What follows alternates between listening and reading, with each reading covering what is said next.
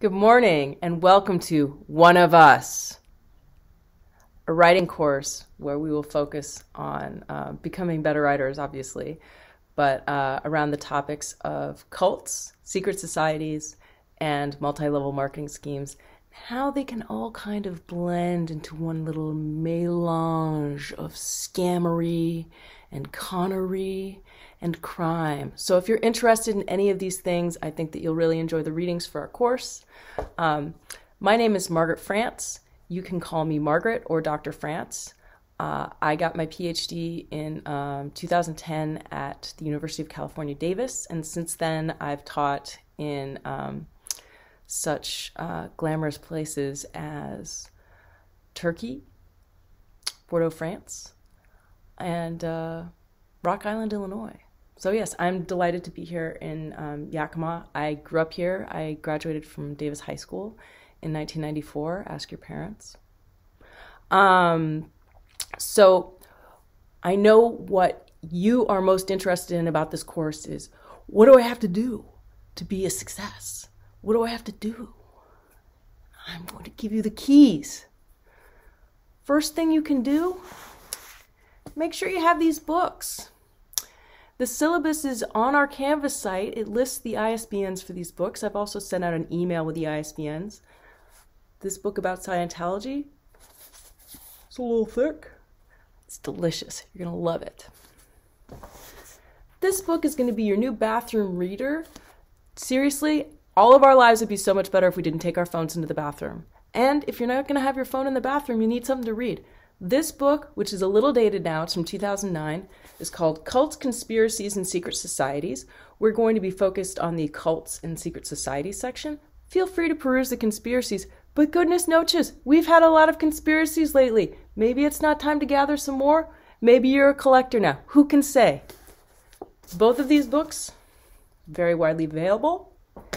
And finally, Who's Your Source, which will take you through how to responsibly use other people's writing. And this is one of my favorite writing books that I've ever had. And it is also widely available, but it just came out in 2020. And it's actually written by a couple of friends of mine. Not log rolling. It's actually a good book. I love my friends, but I don't love them enough to make my students buy their books if they're not good. This is good. Again, ISBNs, all available through the YVC bookstore, through the email I sent you, through the syllabus that you should read that is available under the file section on our Canvas. Great. So first key to success, being prepared, having the books. This stack right here, you can nail it down under 60 bucks, which for a college course, pretty good. All right, now you have the books. You want to do the work. What does the work look like for this course? Oh, the work that you're going to be doing most often is going to be in discussion. And your discussion posts are really important because they give you consistent practice writing. That's the way you become a better writer. There's no other way to do it. You have to write.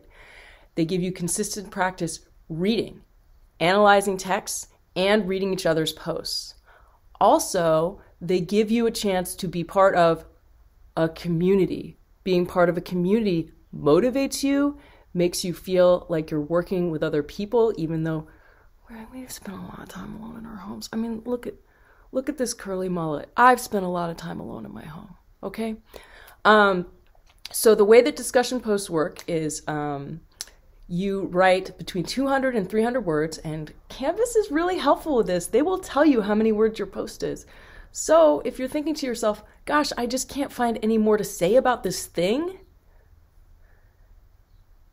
dig back in. Ask yourself, why am I not responding? Look at your fellow students' posts. Ask them questions. See if you can find your own personal response to the material or why you don't have a personal response to the material. 200, 300 words, it's actually not a lot, and it gets easier and easier the more you work. I just finished a book on Bob's Burgers, 75,000 words long. That's how much I had to say about a cartoon. You will find it. You will find it. I believe in each and every one of you. The way that discussion posts are graded If your discussion post meets the word limit, shows that you've been working engaged with material, I will probably, if it's solid, I will probably give it 9 points. It's on a 10-point scale, so I'll give it 9 points, which is 90%, A-. Good job. If your post is excellent, like really interrogating what's going on, really analyzing it, really bringing the material into your own life, whew, and you have really insightful comments on your fellow students' posts, goodness noches, I might have to give that, I might have to give that a 10. That might have to be a perfect 10. That's like a Greg Louganis, Mary Lou Retton level post. If it fails to meet the length requirement, if it's not really talking about the material, if I look at that post and I'm like, I can't even tell if you read the thing or just read what other people said about the thing, whew, you know, if it's a little bit short, maybe an 8. If it shows very little integration with material, if it shows very little effort to analyze or ask questions about the material, why, we might be talking about a 7 or a 6. Okay, and you have tons of discussion posts. So if one discussion post, like if you've been really nailing it and getting 10s and then you get a 9, you're like, oh no, now I'm gonna fail. You're not gonna fail the class. You're just fine. You're just fine. And I really encourage you to get those in on time, because as a community, if we're all doing the same work at the same time, it gives us something to talk about. You get to engage in real time with fellow students. Well, not exactly in real time, but you get what I'm saying. Then great. I also understand that many of you have lives outside of school, perhaps children or parents or siblings that you have to watch. Many people have been profoundly affected by COVID-19 in ways that impact their ability to do their schoolwork on time. And I'm a human person. I understand the lives of other human people. And please don't think to yourself, oh, I missed that deadline, so I should just forget about that assignment. No. Key to success in the course, stay with it.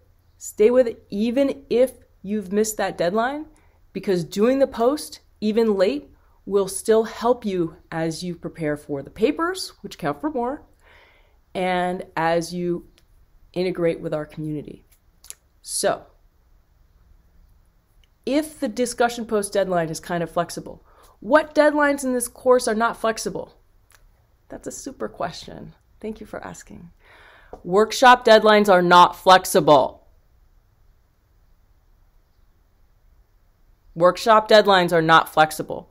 Workshop deadlines are the deadline that comes a week before a paper is due. You have a draft deadline. And Canvas is the one that assigns the peer readers for your draft. If you miss that deadline, there's nothing I can do. I can't throw you into the system late. You have to be in the system at the time to get assigned to other students, have those students read their drafts, read other students' drafts. And honestly, one of the things that is most useful about the workshop process that I don't think gets enough credit is not just that you benefit from getting the comments of your peers, but you actually benefit from reading their work, because you're all trying to solve the same problem. And seeing how someone else is solving the problem that you're trying to solve helps you come up with new ideas for how you can solve it yourself. So, workshop deadlines, absolutely make the workshop deadlines. Circle them in red on your calendar if you have a calendar. Many of us don't have calendars, but you should. Just so you can circle that workshop deadline in red. Hard deadline. Every other deadline for this course is something that you can negotiate with me if for whatever reason you can't meet it. The other thing that I think is really important to know up front at the beginning of this course is how I want to communicate with you and how I'm comfortable with you communicating with me. On the syllabus and in a lot of my communication, like almost all of my communication, has my personal cellular phone number in it. Why? Why would I be so ready to give out my personal cellular phone number? Because I want to be in touch with you. Email is great, obviously. you can also message me through the Canvas system, but if you have a quick question, you can send me a text, and every Tuesday, Wednesday, and Thursday morning between the hours of 10 and noon, I'm just sitting there by my phone waiting for students to call me and talk to me about the course. Just waiting, just waiting.